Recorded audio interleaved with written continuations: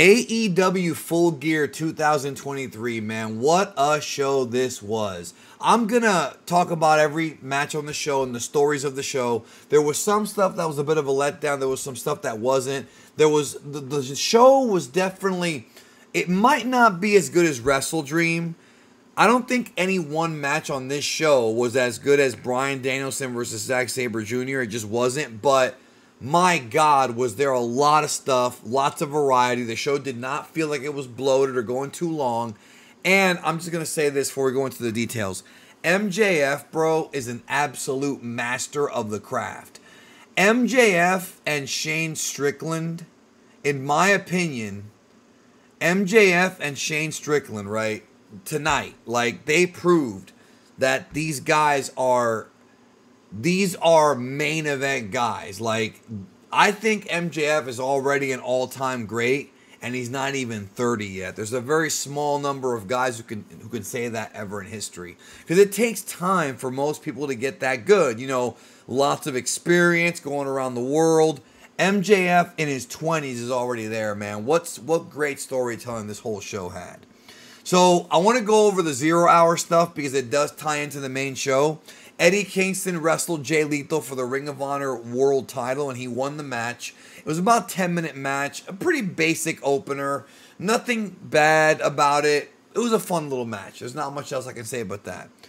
Claudio Castagnoli versus Buddy Matthews. This is the match I wanted to see on Collision, and it is kind of a TV match. Claudio won. Obviously, they're going for, or at least I would assume, they're going to do the Blackpool Combat Club against the House of Black, and that is going to be a fun feud. Obviously, I lean more towards Bryan, Claudio, and Moxley. Wheeler Yuta, to me, is still Wheeler useless. I'm sorry, I don't like the guy. He's not on the other guy's level. But if it's those three guys against the House of Black, those could be some phenomenal trios matches, and singles matches, and tag matches. It could be great. It could be great. Tony Khan's got a tremendous roster, and he added to it tonight. We'll talk about that in a minute. MJF and Samoa Joe versus the Guns for the ROH World Tag Team titles. Now, Joe, it was revealed it was going to be Joe, I think on Collision. They should have probably waited for this show. But what wound up happening was Joe agreed to be MJF's partner, and they did win the match, and it was fun. I mean, I actually really liked this match. And I had already heard a couple weeks ago, I think, give or take, that they were going to have Joe versus MJF main event the at World's End pay-per-view, the final show of the year in December. So they had to already get this in for that. So, but they did not do the thing where Joe, like, turned on MJF. They didn't do that here. Instead, what happened was Joe left, and he says, you know, you owe me, and he leaves. MJF is celebrating. The Guns attack MJF, and they Pillmanize him. So I'm thinking, oh, okay, well, what are they doing? Are they building up a story where MJF is going to be, you know, is he going to be out or hurt during the main event, has to fight back? Is he going to be that valiant, triumphant babyface? Is that what he's going to be? That's exactly what they did. But before then, they gave us a bit of a swerve where it looked like MJF was going to the hospital. And he did go to the hospital. He was ambulanced out. Adam Cole was there. During the pay-per-view, they revealed that Adam Cole, even though he's still injured on crutches, is replacing MJF for the world title. So this felt like a bait and switch. Really what it was a double subversion because it wound up not being that. Now, I've been critical of Tony Khan's booking in the past, and obviously AEW's got a bunch of problems, but once again, this is the kind of wrestling I like. I like surprises. I like swerves if they make sense. I like subversions, twists and turns. I like storytelling and drama, and this entire MJF story had it. If we go to the main event, Adam Cole and Jay White are in the ring, and then before the match starts, MJF's the ambulance. They cut to the back, and there's an ambulance that shows up, and it's MJF driving it. This is literally stolen. They literally stole this from the 1999 Royal Rumble. Remember what happened in the Royal Rumble in '99? It was Austin and Vince McMahon, number one, number two. The corporation laid out Austin. He went to the hospital. And then during the Rumble match, he ends up hijacking the ambulance and driving himself back to the arena. It was the same exact thing they did in 1999. It wasn't as cool, but it was still cool. MJF then goes on to wrestle Jay White. And let me tell you this right now. I'm going to talk about the main event first, and we're going to get to the rest of the show. Listen, look. This is not, if you're expecting this match to be like those classic AEW main events with lots of near falls, I mean, it did have that, but if you're expecting this to be like a New Japan style Tokyo Dome main event with crazy moves, that's not really what we got here. What we got here was tremendous storytelling and selling from MJF. MJF sold the leg the entire match. He did not waver. MJF was, wrestling in there, struggling, trying to defeat this man, having a hard time doing it. At one point, the Guns get ejected from the building and Cole's out there. And of course, they kind of do the teases of, is Cole going to turn on MJF? Bunch of near falls. They have a spot where MJF gets clocked with the AEW World title that Cole was holding. Jay White took it from him and hit him with it. It was only a 2 count. And that was a good near fall. But the thing about this match is, it's the storytelling. Like, if you're worried about, like, if your kind of wrestling is not this, it's not for you. This is the best kind of wrestling for me. This is a fantastic main event. MJF sold his ass off. Great storytelling. Great moves. No, it wasn't like a Jay White Okada match where it's just balls to the wall extreme, but it didn't need to be. They didn't have to do too much. They actually did a lot. There was a spot with this table, the announce table, that broke before MJF could do the move, but he still went off the top rope and elbow dropped Jay White on the outside, and there was no table. So nothing broke his fall but the floor. This dude is nuts, bro. This dude is freaking nuts. But, once again, what a great story. This told a story, and that is the most important thing. Storytelling. This match had drama. And so the finish, they basically traded near falls for a while, and what ended up happening was Cole put the Dynamite Diamond ring on the apron, told MJF to grab, but Jay White got it. He went to go use it, but MJF hit him with a low blow. The referee didn't see it. MJF gets the ring. The Guns come out, but they get nailed. Then Jay White gets nailed, and then MJF, and then he hit him, but they kind of made it seem like Jay White would kick out. But no, it was a 1, 2, 3. Adam Cole and MJF hugged, and that's how the show ended. I'm going to go down and talk about the rest of the show in a minute. But tremendous storytelling. MJF and Adam Cole's story going back to the summer into All In and past it is the best thing AEW has ever done, in my opinion. This, to me, beats the storyline with Kenny Omega and Adam Page. Beats it completely. To me, this is better than the Jericho-John Moxley thing from 2019-2020. This is the best story they've ever done, in my opinion. AEW, even though they're not drawing TV ratings, they're not drawing big crowds, the stories are the best they've ever been so far, in my opinion. So the show actually opened with the trio of Adam Copeland, Sting, and Darby Allin all wearing face paint, with Ric Flair in their corner against the Patriarchy, which is Christian, Luchasaurus, and Nick Wayne. Lots of action. I'm glad they put this on early. They didn't overdo it. The Christian and Edge, I mean, that's really what they are. That feud is, I like that it's going slow. So I'm not going to talk about the Ric Flair thing because I already did a video about it on the channel with Medios. It's already been talked about. And I have no problem with Ric Flair being there necessarily, even though I understand people who have. I get it. The one thing I want to talk about, though, is Darby Allin. This dude, listen, man. Darby Allin does... So, Sting is doing stuff that no 62-year-old man should do. Darby Allin's doing stuff that nobody should do at any age. I mean, this man wants to climb Mount Everest, and I don't know how he's going to do that, but this guy could be dead trying to climb the mountain, bro. Like, this guy, he has a death wish. He takes these bumps that are unsafe. You know, he gets his body thrown around like, oh, I don't know, man. He's going to end up feeling it when he gets older. So then they followed this up with Orange Cassidy versus Jon Moxley for the international title. Now, I've been critical of Tony Khan and how he books the pay-per-views as far as what matches, like the match order. I think this show had perfect match order. I love the way they did it. I love the way the matches went. I love the order. This show and Double or Nothing earlier this year, I think had the best match order. I don't think All In had it. I don't think All Out had it, or even Wrestle Dream. Because I know that Wrestle Dream was Edge's debut, but obviously it went on too long. Obviously, this show though felt better. But anyways, I have been very critical of Orange Cassidy. I don't like his TV matches.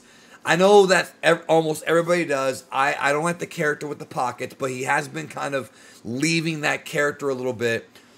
Jon Moxley, of course he bled. And that's the thing. I don't like these two guys because they are one-trick ponies. All their matches are the same, in my opinion. Especially Mox. However, hear me out. This was great. This was great. They told a great story. I love the finish that Orange Cassidy basically pulled a Roman Reigns with the Superman punch, but it's the orange punch. Just kept hitting him. Hit him with like 5.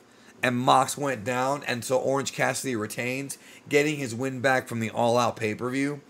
One of the biggest wins, if not the biggest, in Orange's career. Like I said before, I have no problem with Orange Cassidy as a person. I don't like the gimmick. However, he is slowly dropping the pockets thing and becoming more of a serious wrestler. Still keeping some of the comedy, but it was great. And they kind of teased that they were going to do like and I don't know if they're going to do it, but they almost teased dissension between him and Hook. So that could be a match they do at some point. But I really like this match. And it didn't even go that long. 12 minutes. It felt fine. I liked it. Tony Storm against Hikaru Shida. I liked the match. I feel like it felt like a TV match, but I did like it. It was one of the weaker matches on the show. Now, what wound up happening is Tony Storm won the title back. Now, I know some folks are going to say, oh, the title is a hot potato. And you know what? Shida has had short reigns. And I get people not liking that. But Tony Storm is like right now having the most interesting character in the women's division with the whole black and white 1920s stuff. I love that stuff. So she should be the AEW World Champion, Women's Champion, and she should be feuding with a number of baby faces as time goes on. So they're kind of booking it like that. And again, I know that Shida just won it like last month, and it is being hot potatoed, but I don't know. I have no problem with it. I really don't. Mariah May was there. That's going to be like the Stalker storyline they did with Trish Stratus and Mickie James. Just a newer version of it, probably with less lesbian stuff in it. So I enjoyed it. Then we had an interesting match. They had a 4-way ladder match for the AEW tag titles. Ricky Starks and Big Bill, who are the champions, against FTR, whom they beat for the titles. The Kings of the Black Throne, they're calling themselves, which is Malachi Black and Brody King. And then La Facción Ingobernable, which is Rush and Dralistico. I actually was looking... I know this is going to sound weird, man. This wasn't that good. There were parts of this match that were good. Like, there were moments that I thought were crazy. There were crazy spots, but I don't know. I couldn't get into it as much as I wanted to. I don't know why that is. Maybe it's me. Maybe I was distracted. You know, there was some stuff going on, so I will admit to you that maybe I have to go back and watch it again. I just didn't get that into it. I had other people say it was a phenomenal ladder match, and I was excited for it going into the pay-per-view. It just did not connect with me. It didn't connect. But I do like that it's a 4-way with different teams. Like, these are teams that you don't normally see except for FTR. It wasn't the Young Bucks. It wasn't the Lucha Bros. It wasn't like any of those teams, the Acclaimed, the Best Friends. It was actually different teams. And it does show the depth of the AEW tag team division. We need new guys getting title shots. And we're going to get to that more later when we get to the Elite and Jericho match. But yeah, this to me was... It was fine. I should probably go back and watch it again. You know, nothing on this show was really that offensive. So then we had the TBS title, Chris Statlander versus Sky Blue versus Julia Hart. The first half of the match, this match started off slow. It's hard to get into. You know, I like all three of these women. Like, they're all fine, both physically as well as in the ring. Sky Blue's booty is, you know, untouchable. And actually, I forgot to mention, Toni Storm beat Hikaru Shida with her big ass. She literally put like a piece of metal in her ass and then did the Rikishi, you know, ass in the corner spot. I should have mentioned that earlier. And it's funny because I know that I might be late to the party, but Toni Storm has a giant fucking ass, bro. She has a huge ass, and I didn't even notice it till like this past week on Dynamite. Or maybe it was Collision last week. I was like, holy shit, she has a big ass. Like, her ass, her booty is big, bro. And it didn't really hit me until recently. But it was good. It's big. Anyways, back to this match. Julia Hart winning. I don't know how I feel about that. I kind of wish that Statlander had a longer reign. I don't think this has been the best title reign for Chris Statlander, but it's not her fault. The problem with AEW right now, guys, and I've said this before, there's too many fucking belts and too many champions.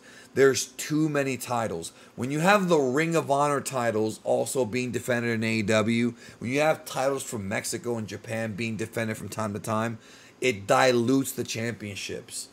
The belts don't mean anything. They don't draw. You could say, oh, this week on Dynamite, we're going to have so-and-so versus so-and-so for the titles, and most fans are not going to care. There's too many titles. They really need to scale back all the titles because there's too many. You don't have to have a TNT title and an international title. You don't. You just don't. And I should also mention, you know, on the pre-show, I forgot did I talk about Christian in the pre-show? I don't know if I did. Did I talk about it? I don't even remember. Well, anyways, Christian. Wait, no, I'm sorry, not the pre-show. I'm an idiot. I'm thinking of Rampage last night. Yeah, Christian wrestled, I think Trent Beretta, and they had a good match. But again, too many belts. That's just an issue they've got going on, and it is what it is. So then they revealed that the signee was going to be Will Ospreay, and that's interesting because he said he didn't want to sign with an American company. He didn't want to live in America, but he's going to have he's going to finish off his New Japan Pro Wrestling stuff first, and I think the story is that he's coming in, and that's good. Like, Will Ospreay's one of the 2, maybe 3 best in the entire world. I've been on Will Ospreay's dick forever. It's a good signing for AEW. I think they have too much talent, really. Like, way too much, but it's Will Ospreay. I don't blame Tony Khan for signing him. I would have too. And so, but it's still a thing where it's like, you know, you got a lot of guys, man, and they're all good. Like, it's hard to have bad pay-per-views when you have this much talent. And I believe, from what I understand, he's still going to be living in the UK and just come to America. So he'll be kind of a part-timer. But that's okay because his style fits more for part-time because his matches are crazy. Swerve, Strickland, and Hangman Adam Page, Texas Death Match. This was the match of the night. This was the match of the night and one of the best matches of the year. One of the most violent matches in AEW history. I don't know what else to tell you, but there was some disgusting stuff in this match, yo. You had barbed wire, you had tacks, you had staple guns to the face, staple guns to the chest. You had duct tape stuff, you had barbed wire boards. I mean, this was maybe a tribute to the Kenny Omega John Moxley match they had a few years ago at Full Gear. Obviously not with the rat traps, but you know. It was like that. It was like that. And my God, I've said this before. I said it during Wrestle Dream. If you fail to understand the greatness of Swerve Strickland, this is a legitimate main eventer. If you don't think so, you're an absolute fool. He's had main event charisma, main event energy for years.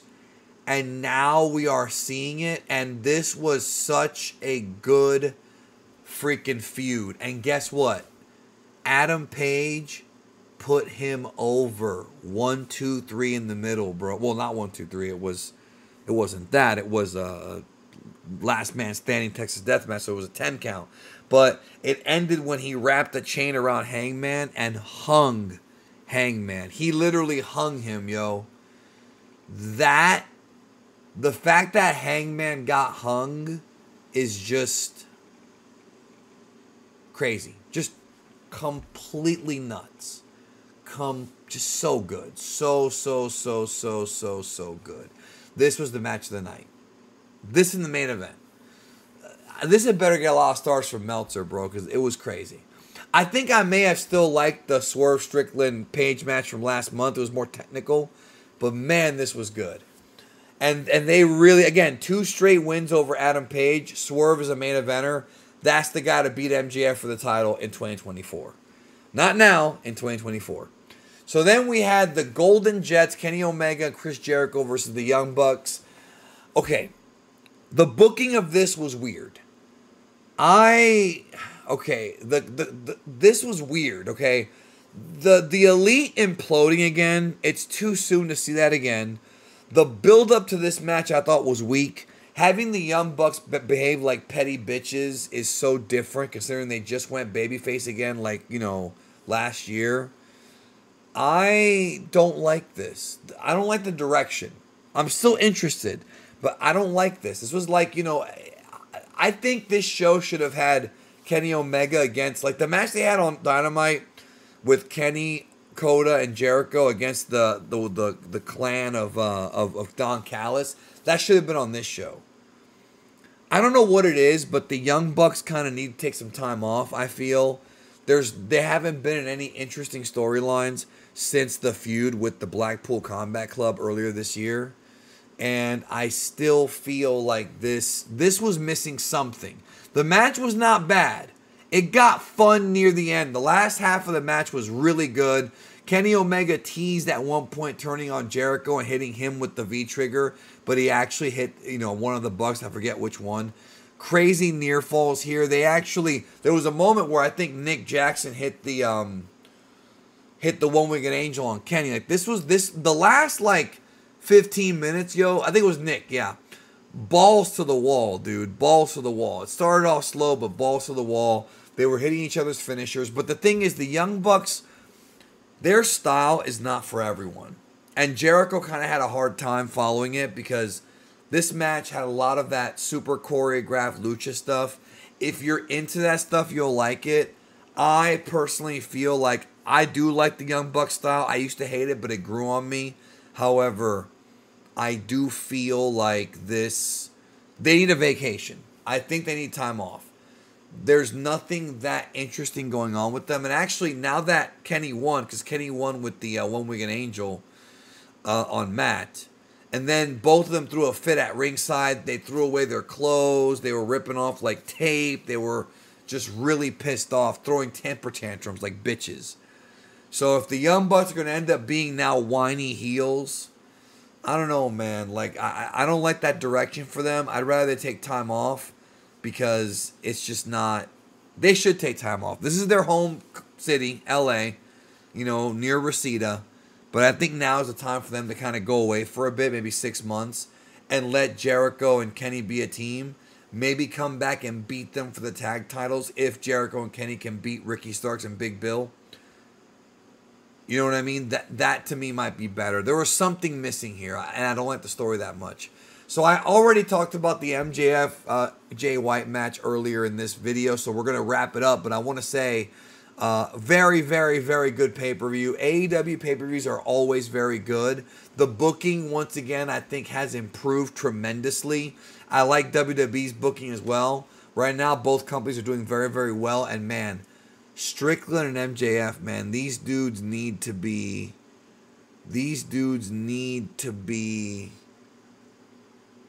they really need to be understood and appreciated. They were so good. Anyways, let's see what happens. That's it. Take care, and I'll catch you next time.